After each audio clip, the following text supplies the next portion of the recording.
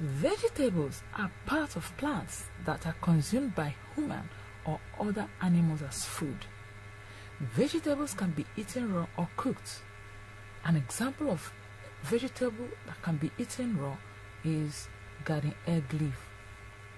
Garden egg leaf, just like other vegetables, contains essential nutrients such as vitamins and minerals in a good quantity, which play an important role in human health improvement. These vegetables are known as natural blood pumping vegetables, especially when eaten raw.